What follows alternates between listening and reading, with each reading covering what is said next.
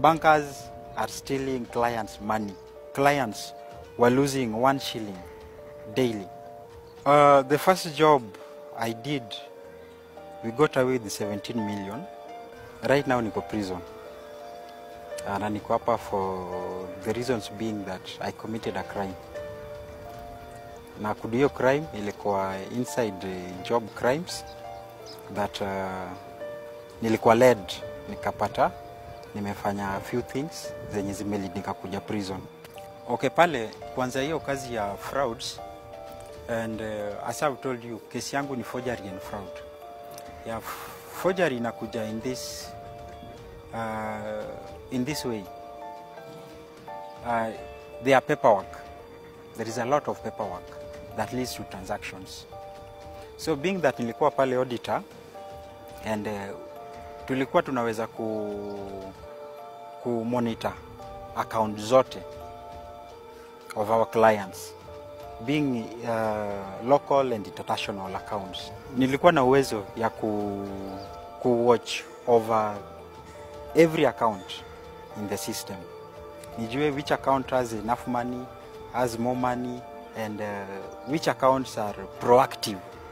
Like gani inawekwa ikitolewa immediately, gani inawekwa na ina stay, nobody anaangalia. So through that we were able to chukua a few accounts. Hii account tunafuata the owner. Hii pesa inawekwa hapa, where is the source? Inakuwa channel from where, unapata international ones. Especially mimi nilikuwa na deal na zile accounts zinakuwa dealt with internationally.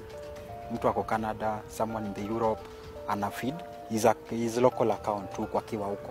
So akishaweka hivyo anachukua hii out too or more than that kabla atoe hizi pesa. Hii kazi ni kuweka tu.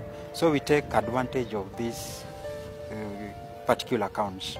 So hapo ndio we wire money from this account to other accounts zenye sasa si tulifungua zetu za, let me call it, ya kazi ya hii kazi tulikuwa tunafanya. Na we are able to erase or rather interfere with every system. Uwezi jua hii pesa ikitoka hapa ilienda wapi. Being that I'm an auditor and as an internal auditor, we were able to interfere with the system yenye you can't trace. To some point tulikuwa tunahitaji paperwork. That is where now nilianza kupatikana. On the paperwork, zingine we could sign documents. Some are checks. We sign. And upon signing unajua ni wewe tu utasign. Hautaleta an external force akuji afanye hiyo. It's you who is here. Ukishafanya, tukisha sign, we get away with the money. Nimesoma up to university level, whereby I did my first degree in Kabarak na nilisomea finance, Bachelor of Commerce, finance option. After that I graduated in 2006. And upon my graduation, a month later, after my graduation, nikapata employment. December of 2006 was my first month kufanya kazi with the bank. So I worked with the bank for 1 year. In the department I was very productive.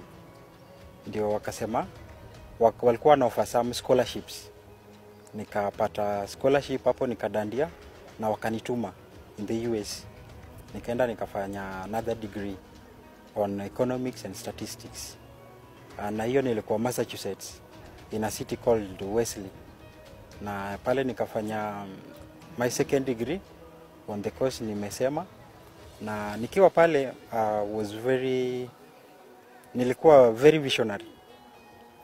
Yeah. So nikiwa pale I also managed to do a few things. Na nikapata there was that union of African group of scholars. So pale nilipata opportunity ya kukuwa elected, nikakuwa their representative, the entire African Association of Scholars. Nikakuwa there, wakani elect, and the election were held in all the states that had branches of this school I was. It's called Babson College University. It was within in the United States. The school is established in 16 states. So in the all 16 states, our branches, they chose to elect me, the people of my color. Nikawa head for a year plus. That was when I was in my 3rd year and the 4th year. So upon my graduation, nikaandikwa with one of the banks. But being that there is a lot tulienda through as African scholars while we were in school about racism, I never wanted to proceed being there. So I chose to come back.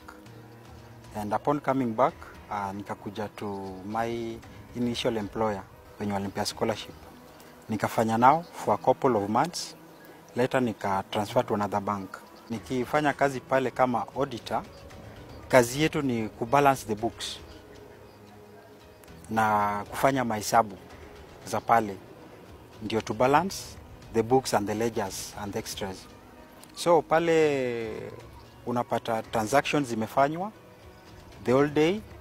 Sisi siku yetu inaanza noon na naisha tomorrow noon. So kazi za jana tunaanza kufanya leo. We see how the transactions were done yesterday. I was very productive in my department. Now being strict, there are things I could not allow happen. Nili end up to a position of a supervisor. So niko pale kama supervisor. So a lot of things could pass by me. Yeah, mi nizi check, nizi approve, ndio kazi iendelee. Some nilikuwa nakataa, we can't work as some others wanted us to work. So hapo nikapata some external forces that are more mature than I am. Sorry to say that. Na wakaniambia, wewe uko hapa umekuja na your system of operations. But here we have a certain culture, how we work. And we'll show you how things happen here. You may not be the first one and the last one. People have come, people have gone. You have come too, you will go. So they were able to influence me with the salary I was earning. By then I was at 153 at the end of the month. So wakasema, whatever you are getting there, it's a peanut for us. Yeah? We can show you how we can make a lot of money. I was consumed in their trap. Yeah? Nikaanza to play with them, these shoddy businesses they were doing. Na hapo nikaanza with my experience and skill, niliweza kufanya a lot of forgeries that led to fraud of money in various accounts. So hapo ndio nilifanya the first one, second one, third one, ikakuwa a norm, something that is normal. It's a lifestyle now, nikaicho kama lifestyle. Having that group of influencers niko now around me, who are my superiors now. So, tukafanya, later nikaanza kushikwa. There is a case that we did within the bank, and I had to confess. This has happened through my office, then I'll be liable for it. What we do, mnaweza ni sue, niende kotini, then nikuwe tried. That's how I ended up being here. The first job I did, we got away with 17 million. And the second one was 11 million. And tulienda sana, we did a lot. Clients were losing 1 shilling daily. And we were a team of 11. And ndio hii kujijulikane, it was over a year plus. Now you can do your mathematics. Hesabu zako kwa mwaka, kama every client ana lose a bob, kwa mwaka ni how much? Wizi inaendelea. And hakuna watu wamefinywa kama bankers.